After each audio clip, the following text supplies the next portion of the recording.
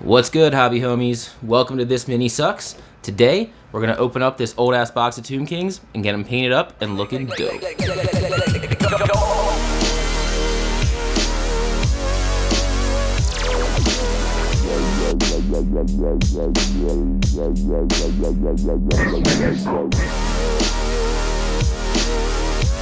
So Tomb Kings are a really nostalgic army for me. When I was around, 12 years old, I was probably the first time I went to a comic book shop.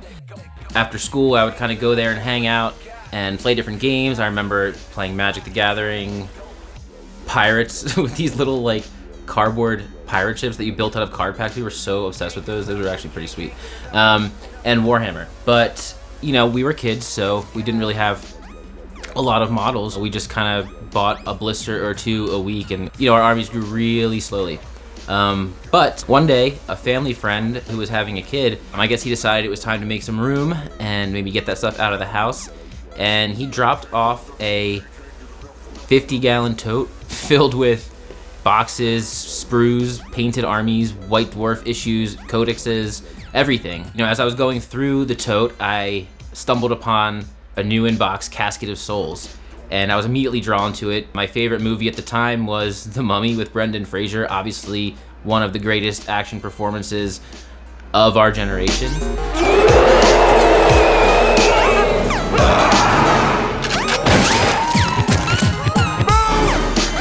So I might be a little biased, but I saw that casket and I was like, yo, these Tomb King dudes are dope. So I decided to start an army, and they were my first full Warhammer Fantasy army. I was able to build a bunch of stuff out of that tote to go with it. I wish I still had all that stuff.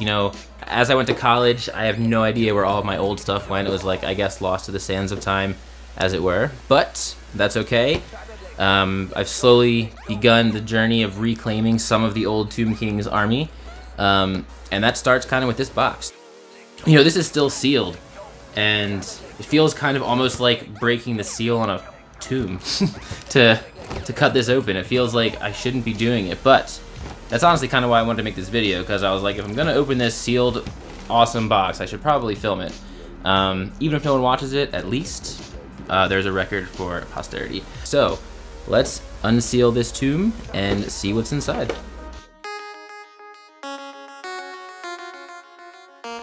Let's do it.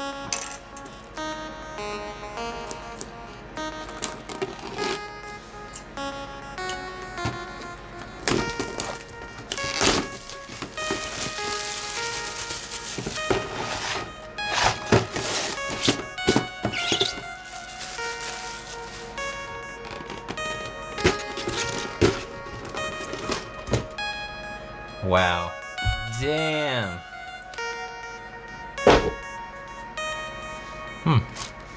That is some clean looking plastic. Look at that. I don't know what I was expecting. And this is what I love about these old sets, is that every piece is, by itself. You've got the head, the arms, the legs, and the torso, and you can kind of pose them and put these together however you want. We got a lot of skeletons to build. And some of these got some, I don't know if you can see this, got some crazy, that's not a mold line. Look at that guy's head. He's got like a fucking mold hawk. What the fuck is that? Alright, we'll clean that up. No big deal. Kind of funny. There's a couple of those actually, yeah, look at this. Alright, and here are the horses. These guys look pretty simple to put together. Just 2 parts each, not bad. Looks like each sprue is 1 chariot, so there's 3 of them. And bases. Lots of bases. Look at these boys. Looks like you have to clean these little nubs off. As I'm going through this box, I'm definitely thinking about how I'm gonna paint them up. And I think I wanna stick as close to the, these old heavy metal reference pictures as possible. I want to go with this really clean white and just really bright turquoise and off reds and gold. And I think that'll be really cool. I just really want a classic Tomb Kings aesthetic for the whole army, kind of just to pay tribute to that, you know, old Hammer vibe. We're definitely going to be throwing these boys on the square bases that are in this box, and hoping that whatever is coming in the old world, these end up being usable. But if not, you know, we can always crack open our old Warhammer Fantasy Battle rulebooks and get some games in with those, because why not? That game's still sweet. All right, now that we've seen everything that was in the box and had that little nice nostalgia hit, you guys didn't get to smell it, but I smelled it, and it smelled like the 90s, so that's pretty cool. It literally, that's a good smell. But now it's time to get these guys assembled. I don't ever do sub-assemblies, but with this project, I kind of thought, you know, the shields are just blue. I kind of wanted to keep the shields off just so I could airbrush them and go through those real quick, because I feel like that would take like 10 seconds to just, you know, airbrush all the shields and call it a day. And that way I can keep all the bone separate too, so I can really just work very quickly on the bone. Like I said, I really don't ever work in sub-assemblies, but for this project, I think I will. I painted a couple full armies in my day. I've never done it all at once in a batch like this. And especially, you know, shooting for YouTube and trying to have a really consistent overall look to this box, I know my process is gonna have to change a little bit. We'll see if it's possible to build this box and paint it with a 4-year-old jumping on my head. As you can see, I'm kind of just, you know, posing, trying to get as many different natural poses as I can, while maintaining the fact that you need to make sure that they can be placed next to each other in their regiment. So you need to keep your weapons kind of vertical and not hanging off in weird directions, so that when you're putting them on a movement tray, they don't like fall over and stuff, they fit nicely in. So trying to keep that in mind, but otherwise just having some fun with the poses and seeing what's just coming out naturally. Here we are building the skeleton horses for the chariots and the riders.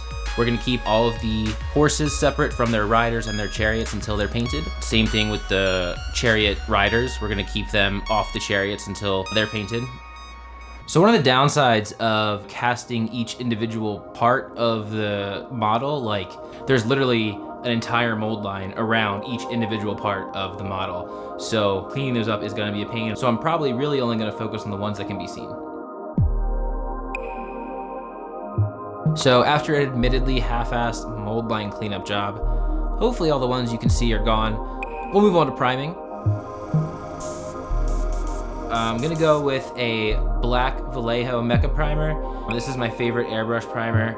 It goes on real smooth, and if you let it cure for a whole day, it hardens up real nice, and it's a great base to start your project from.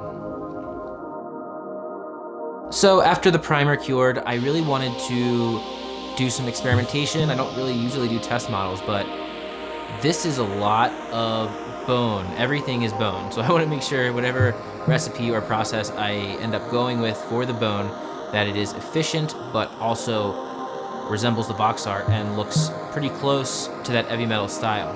I didn't think dry brushing was probably going to be the answer here. It looks like the bones in the box art are a lot smoother. There's not a lot of like dry brush texture to them. They're really nice, slowly layered up over multiple thin coats, and you can tell. So I want to replicate that, and I'm not gonna just dry brush all these bones. I'm going to paint them all and hopefully achieve something close to the box art. I know I'm not an amazing painter, but this does seem like a relatively simple scheme, so hopefully I can come in the ballpark. We'll see. I tried a bunch of different things. I finally settled on going with another primer over top. The ink just wasn't opaque enough, and I was gonna have to do too much work to get it where I wanted. So I ended up going with a Vallejo Ivory Mecha Primer. And I didn't really do a zenithal, it was more of a base coat. It was applied from above because I did want to preserve some of the shadows from that black, especially in the eye sockets, in between the teeth, and the rib cages. If I could preserve the black lines there, that would save me a lot of time. After the ivory primer cured, I mixed up a wash of 1 part each Skeleton Horde contrast paint and Reikland Flesh Shade, and 2 parts medium. Lamian medium? Lamian medium. What is this called? Can you tell me? Lamian medium. Anyway, put that over basically everything. It took a really long time, actually. That was one of the longest steps, washing all that bone. I tried just blasting it on a bunch of the horses with the airbrush, and it basically just tinted everything like sepia, so I actually had to go back in and put the wash in a lot of the crevices to build contrast. After the wash dried, I went over everything with Vallejo bone white, layering up to dead white. That gave a really crisp and clean look to the bone. It doesn't look bleached like a lot of undead or skeleton armies tend to look. It looks like nice, clean white bone, which is what the box art resembles and a lot of the examples in the codex as well. So I'm really happy with the end result, and I'm confident now that once we start adding some other colors, it's really gonna start coming together. So with my bone recipe in hand, I am moving on to base coating the rest of the models. This was not an assembly line. I did not go as efficiently as I thought I would, or as people on YouTube make it seem like you can go. I mean, I thought I was gonna sit there and just knock out all the blue, and then knock out all the red, and then the gold, and I was gonna have a finished army in like 3 days, and it was gonna be dope, and that did not happen. I would like bounce around from taking a model all the way to completion, then finishing a couple more base coats on a few other models, maybe then moving on to the bases of a few other models, letting texture paint cure on other models' bases while I worked on other things. It definitely wasn't a straight line, but it was a line that kept me interested and engaged and able to power through most of it. So about like 10% of the way into painting the gold, I really was not happy with the Vallejo Glorious Gold, I think. It was looking kind of chunky. I decided to bust out some Citadel Retributor armor, and actually, I was really impressed with it. It looks awesome. It's got a lot of depth to it. It has like a really warm quality. So I decided, you know, this gold paint looks really nice. So I headed out to my LGS and I picked up a Citadel gold to layer it up with, the Auric Armor Gold. And that went over it really nice. It felt like a nice continuation off of it. And for my final highlights, I just added a little bit of white ink to that and put some white dots on the top of different areas where I thought the sunlight would be catching. And I think that really ended up being a nice gold recipe, much better than if I would have went through all of this with the Vallejo gold. I thought I was gonna be able to just stick to painting a few hours in the night after my son and wife went to bed, but that ended up not being the case. It took a while to get through all this, man. I knocked a couple hours out with my wife watching some TV shows. My son joined me for some paint sessions. He got kind of into Gaslands just for 1 week. He's already out of it. It literally lasted a week, but it was kind of fun to have him work on that while I was doing this project. He had fun going through my bits box and gluing a bunch of shit onto his Hot Wheels, so that was cool. So he was painting that up while I was working on some base coating. He also dumped out my entire red contrast paint. That was awesome. And then I was on my own for the rest of it, and that was fine. I just threw on an audiobook or a podcast and got through as much of it as I could. So at the 75% mark of that process, I was here.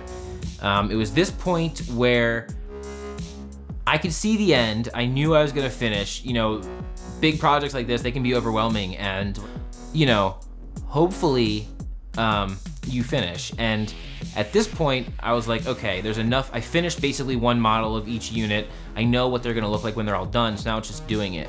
I didn't go into this with like a step-by-step plan with highlight here, wash this, do that, whatever. I didn't do that for this. And after getting to this point, I really needed something that I could visualize and latch onto and kind of just follow through to the end. Being able to cross off glue tufts, paint base rim black, terracotta base coat, whatever. It just gave me these nice little micro steps, and I actually was able to, for this last unit, work very efficiently and kind of as an assembly line. It was nice to not have to do that for all of them, but it was also nice to be able to power through the last 25% at the end in that way. Okay, so now it's time for final highlights. I'm gonna start with the blue. So coming up from the turquoise, I'm gonna add in some electric blue and then mix that with some dead white for my edge highlights. On the red, coming up from terracotta, I'll mix in a little bit of scarlet red and then finish that off with some bloody red. The golds, like I mentioned before, are Citadel Retributor armor. and then applied a wash of Reichland Flesh Shade. I really love washing gold with Reichland. It's a red-brown wash, which is perfect for gold. I then applied some Arc Armor over top of that and mixed a little bit of white ink in with the Arc Armor for my edge highlighting, as well as some final dots of reflective light.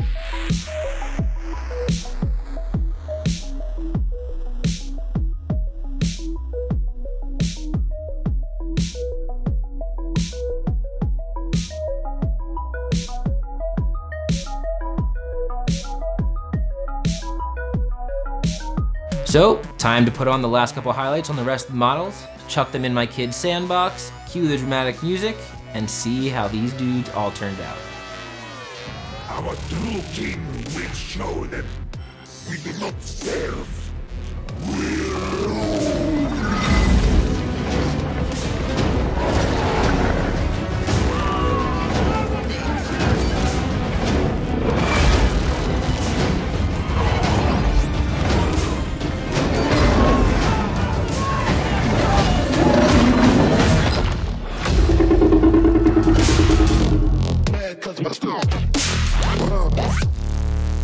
Well, that took forever, but it's done. And I didn't think I was gonna be able to say that, but I can now. So that's dope. Really happy with how this paint job came out. I know I'm not like an heavy metal painter, obviously, but I definitely think this captures the spirit of their style and definitely the spirit of the box art. And I think there'll be a really great base for my Tomb King's army as I continue to build it up in anticipation for release of The Old World. If you'd like to follow that journey, you can feel free to subscribe down below. I have a lot of ideas for other videos in the future, as well as a bunch of brand new inbox Tomb Kings models that I am really excited to open up and paint on video. So if you want to let me know in the comments below if you'd like to see a Screaming Skull Catapult next, or my all-time favorite model ever, the Casket of Souls. Like I said, let me know in the comments below and I'll be happy to start that project next. Feel free to like this video if you like Tomb Kings or if you thought it was fun to watch. All that stuff helps. I am brand new and I would love to get the opportunity to create more content for you guys. It's a lot of fun for me. My background is in filmmaking, so I'm more of a filmmaker first and a mini painter second, but I'm hoping to improve my skills over the course of this journey and share it with all of you. So I'm so glad you stopped by and I can't wait to see you on the next one.